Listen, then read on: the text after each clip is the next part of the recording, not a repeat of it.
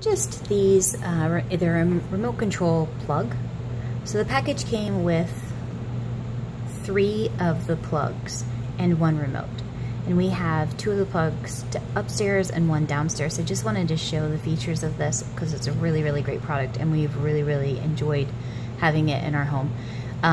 We have an older home, and so our fans for the ceiling are plugged in. And so in order to be able to turn the plugs off, we've always had to unplug the fan. And so with this, it's great because you can either, I'll show you. So here's the ceiling fan. You can either just push the button if the remote isn't down here, and it turns the fan off.